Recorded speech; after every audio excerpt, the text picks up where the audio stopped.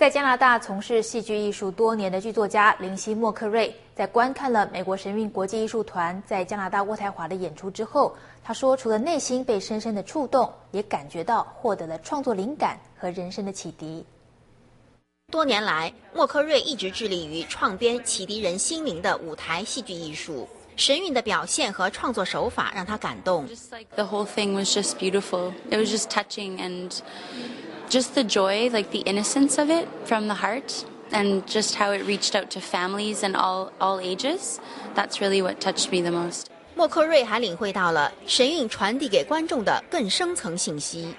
It really deals with what we're facing today. Like it talked about the future and that we seem to be heading in a strange direction and there's terrible things happening.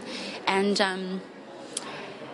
the message was just let's be conscious of this. And I really felt like it was bringing people together, making people aware, yeah, where are we going and what are the solutions that we can have together, and for it to be in such a happy way, just such a beautiful happy way. That's what we need. The arts is meant to lift the people's spirits.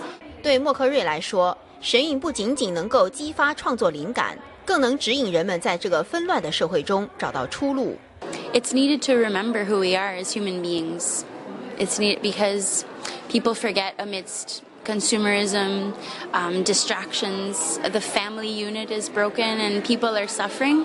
And when we see such beauty and elegance presented to us in such a proud way for people standing up for their cultures and saying this is who we are as a people and we're proud of our culture and we're proud of our history and we remember who we are as human beings and there is a solution and there is a divine force that guides us.